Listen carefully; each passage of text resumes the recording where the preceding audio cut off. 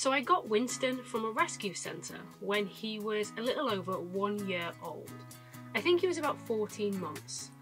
Now, I didn't get any breed papers or anything with him, but pretty sure that he is a working Cocker Spaniel. Now, as a working breed, he has a lot of energy. He is bred to go all day, and he will indeed go all day, and he gives the Duracell bunny a run for its money.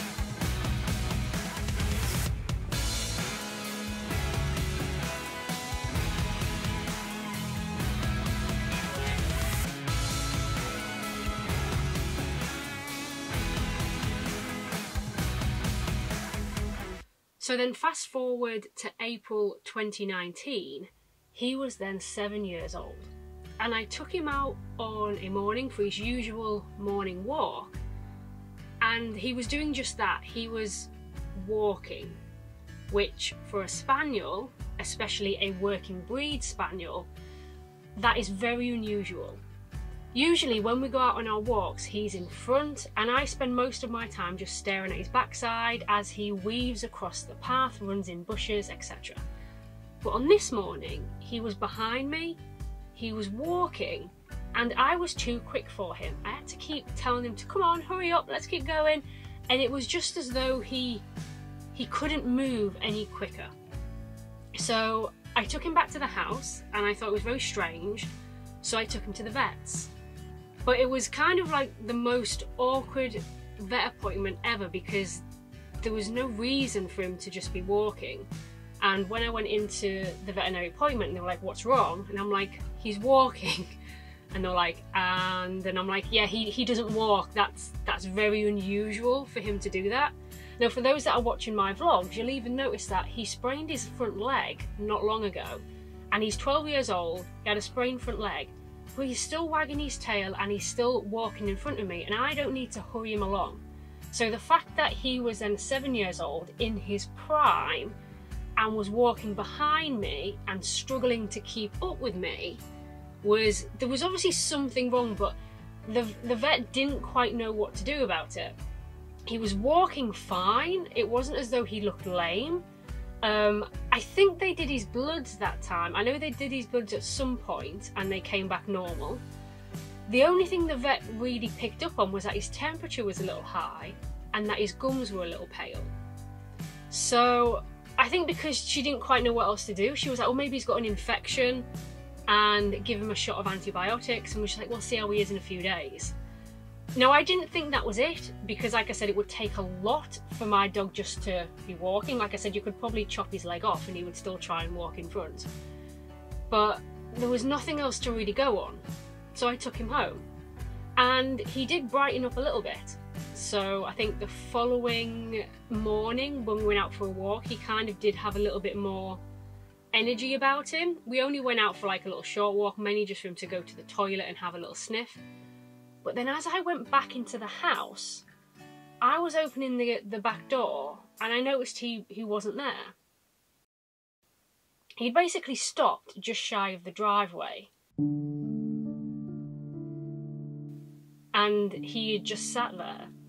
And I was shouting him and he was very hunched and he just didn't come. And he looked like he couldn't, like his face was... He knew he had to come, but he just couldn't. It was a really strange look on his face.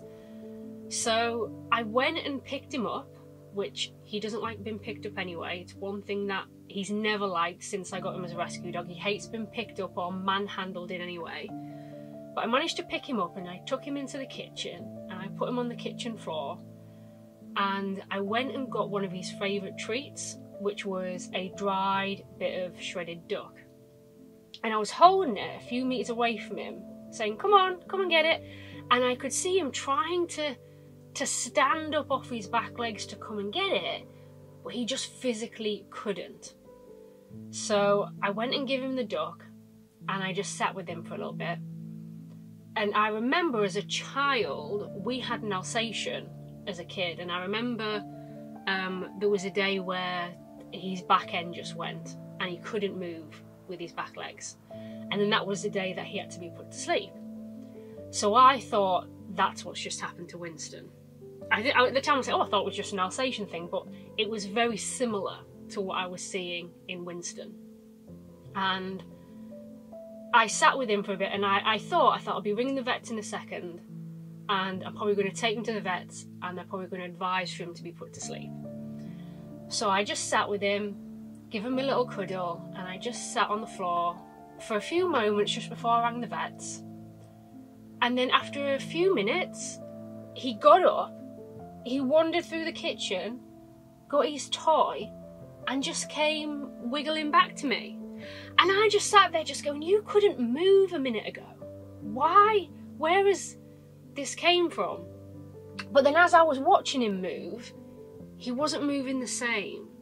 So his back legs looked very weak, and they were kind of plaiting over each other. He was very kind of unsteady on them. He had a very narrow base with them. Now luckily I'd videoed this, so I was kind of doing it as proof for the vets to kind of say this is what I've seen, and I took him down again. Now luckily I got to see the same lady, and I was like, okay, look, you're going to think I'm mental because he's now walking around, which appears to be fine. I said, but a couple of hours ago he couldn't move. And I showed her the videos, and she looked at them, and then she was watching him move, and she was like, yeah, and she saw the plaiting of the back legs as well. So I was like, right. So at least we had something then to kind of go off rather than my dog's just walking. So then she referred us to the University of Liverpool. So they have a small animal practice up there, and basically referred us for an MRI, and we went the same day. So I took Winston to the vets, I think probably about, so he stopped moving or stopped being able to walk around about, I think it was like 10 o'clock. I had the veterinary appointment at 12 o'clock, and I was in Liverpool at 3 o'clock in the afternoon on the same day for an MRI. So while Winston was coming around from the anaesthetic, I got to go and talk to the vet and look at the results of the MRI. Now, from what I remember, the way it was explained to me was Winston had degenerative disc disease.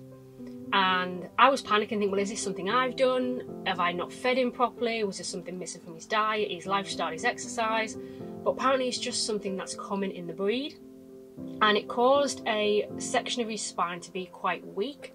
And to try and strengthen itself, the spine started growing more bone around a certain section.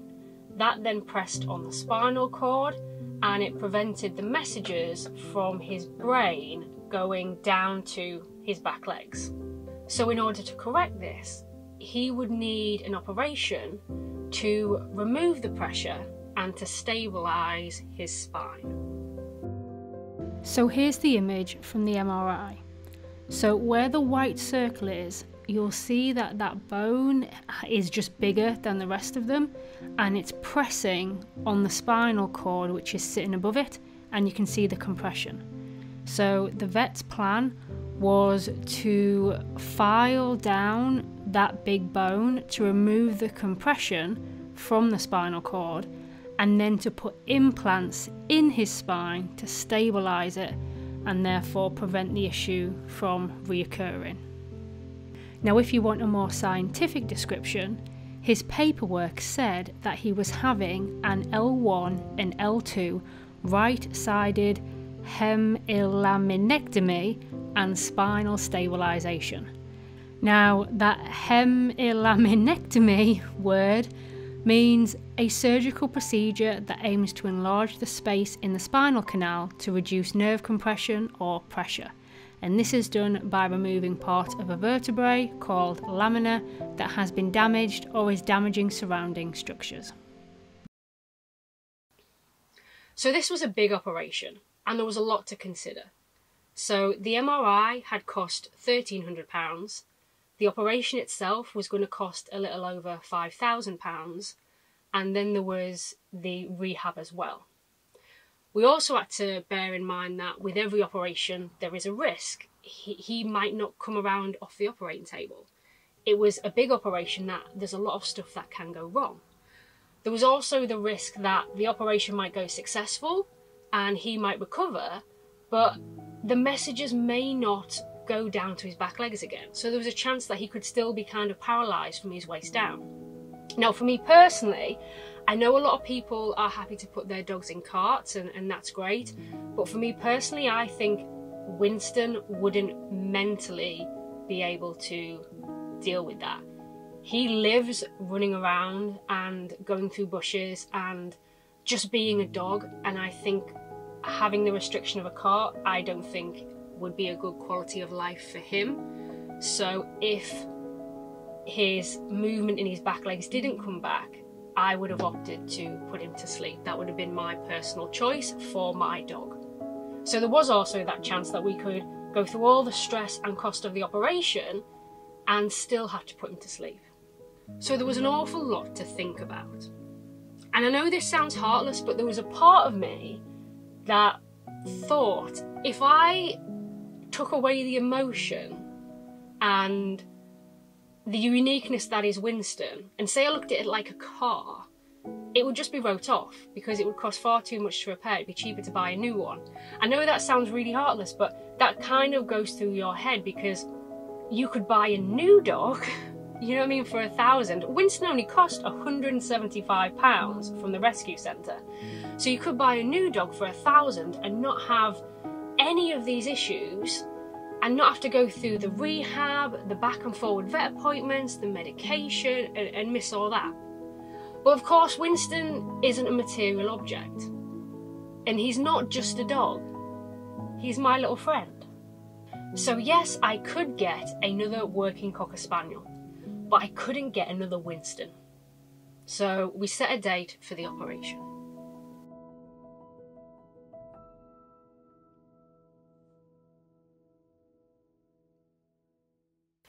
So a week later, drove him back to Liverpool to check him in the night before his operation. So had to sign all the risk forms, give over all my insurance details, etc. And then I came back with just a collar and a lead, thinking that that might be the last time I saw him, because it was now in the hands of the vets and the gods to some extent. Like, was he going to make it through this operation? Was he going to be okay? And then the next day was possibly one of the longest days of my life, where I was waiting by the phone from a call from the vets. Now, they phoned me and they said that the operation was done. It lasted about 4 hours. It didn't go completely to plan, and drilling through his spine took more than they thought. And Winston ended up losing a lot of blood through the operation. So he was then transferred to the ICU, and they were on standby to give him a blood transfusion. Now, thankfully, they didn't need to do that, and Winston recovered on his own from the high amount of blood loss. But he wasn't out of the woods yet. He still needed to get his back legs moving again. Now, we also had to stay at the veterinary hospital for a week so that they could administer pain meds. Obviously, they can give him much stronger stuff than I would be able to give him at home. He was also then able to see the physiotherapist regularly, and she was therefore responsible to try and get the movement again back in his legs. I'm happy to say that she was successful and Winston was walking again. And then after a few days, they phoned me up and said I could come and collect him and take him home. Now, although it was great to be able to bring him home, that wasn't the end of it. He had a very long rehab process. So first of all, he had to have his movement restricted. He obviously couldn't go jumping on sofas, running up the stairs, playing any of that stuff. So I got him a metal pen that you could kind of move and create different shapes with. So at first we had it in its smallest kind of shape, which was a circle, and he stayed in there, came out only to go to the toilet, and then went back in again.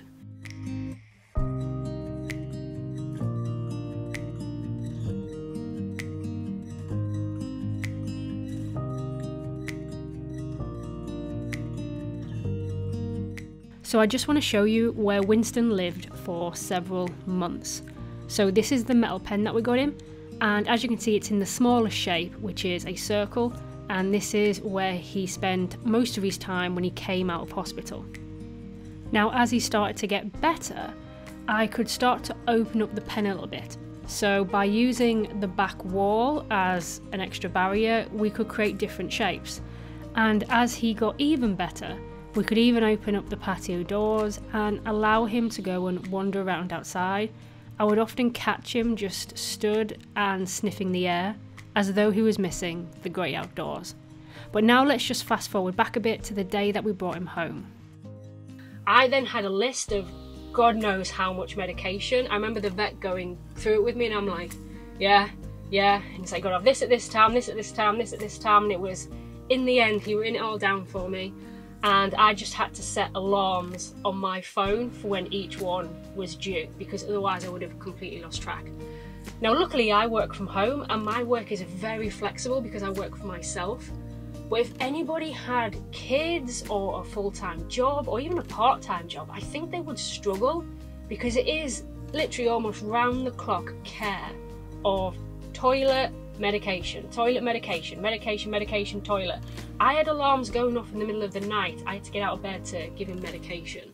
It was intense. We also had more vet appointments to attend. So one was where he had to have his staples removed and his wound checked. Luckily, we could do that at our local vets. But another one where we had to go all the way back to Liverpool again was when they had to re-x-ray him. So they were basically checking to see that the implants had stayed where they put them, and it was kind of like the last check in the box. So we had to drive all the way back up to Liverpool. He had to be knocked out once again, have x-rays at all different angles of his spine, and then review them to really say, has this been a success? Have they stayed? Do we need to open him back up again? I don't know whether I would let him go through it again, but that was obviously a bridge that we might have had to cross. But thankfully, the x-rays came back fine. And then came the hydrotherapy.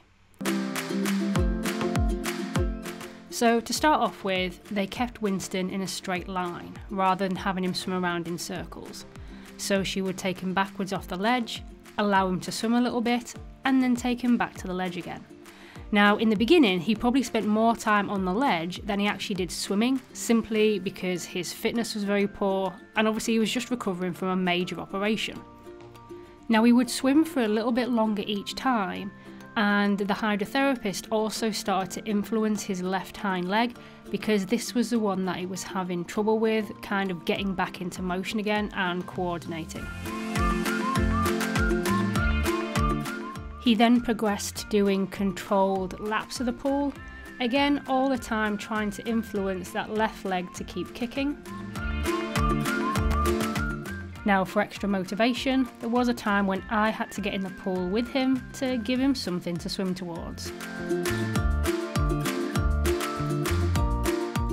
He then progressed to using toys and again doing laps of the pool, but always with the help of the hydrotherapist. Until eventually he was doing it on his own, and the hydrotherapist was just there to throw the toy, and Winston would happily swim around in the pool all day long. This quickly became one of his favourite things to do.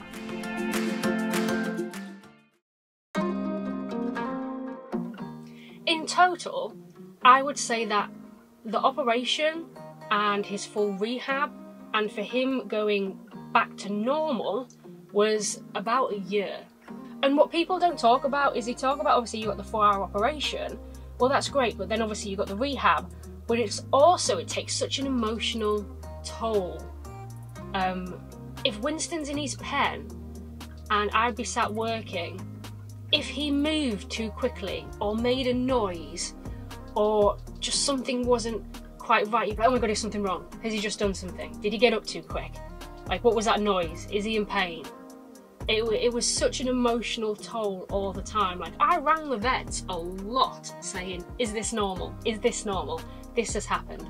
One thing that did happen, he's got a seroma on his back, so where fluid started to fill, because there was a space where they'd been operating, fluid started filling up the space and created this like big like water bed on his back. And I was like, is this okay? Is this okay? And they were like, yeah, it's just a seroma, it'll go down, the body will absorb it, etc. But everything was just panic. You were on a complete edge all the time. And then when you start taking your dog out for walks again, you know what I mean, you're completely panicking if any other dog runs over or jumps on him or jumps on his back or, you know, gets him excited, any of that stuff. So I was trying to go out at very quiet times of the day, so I know that we would just be left in peace. Especially when he's first started to grow back, he looked just like a normal dog. So it was very easy for people just to think that they could come over and play with him, and they couldn't. So was the operation worth it, and would I do it again? Now, it's really easy now in hindsight, because the operation was done when Winston was 7. He's now 12. So I've had an extra 5 years with my best friend. Now, all in all, with the MRI, the operation, the x-rays, extra vet appointments, hydrotherapy, the whole cost probably came close to £7,000. Now, if someone said to you, pay me £7,000 and I'll give you an extra 5 years with your best friend, your dog, your sister, a loved one, you'd probably take that deal. I think that was a good return on investment. So yes, I think it was worth doing. However, because he's got degenerative disc disease, there's always a chance that something else could happen in his spine. Now, because he's 12 years old now, I wouldn't put him through it again, because he's just too old to go through the stress and the pressure of the operation and then the rehab. It would be too much at this stage in his life. But at 7, in the prime of his life, I think it was worth it. Now, as I said, it did cost close to £7,000, and he was insured, but only insured up to £3,000, because I naively thought that he wouldn't do anything else that would cost more than £3,000. I was like, if he breaks a leg, what's that going to be? A couple of grand? That'll be fine. But yeah, this was a lot more than £3,000. So the insurance paid that, and then we paid the other £4,000, which makes it an even better deal. I got 5 years for £4,000.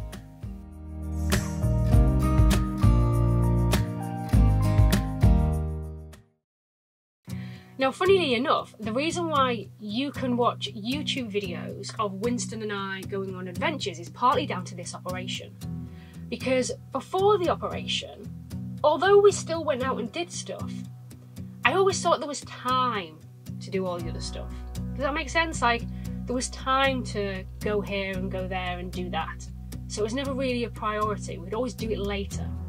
And then when this operation happened, it was kind of a wake-up call, because, do you know what I mean, maybe that clock could have run out on that day. So after the operation, I appreciated him more, and I decided to make the most of him and to make as many memories with him as possible. And that's when the adventures really started. And I would have to say I've got more memories of him post-op than I have pre-op, simply because we've just done so much since. So in a way, it was kind of a blessing in disguise. It stopped me from taking him for granted and thinking that we'll always have time together. Because one of the saddest things about dogs is that they just don't live long enough. They're not always going to be there. And now I just try to make as many memories with Winston as possible. Whether that's hiking up a mountain, or just sitting, reading a book, or watching a movie together. But thank you very much for watching my video. We'll hope to see you on the next adventure very soon.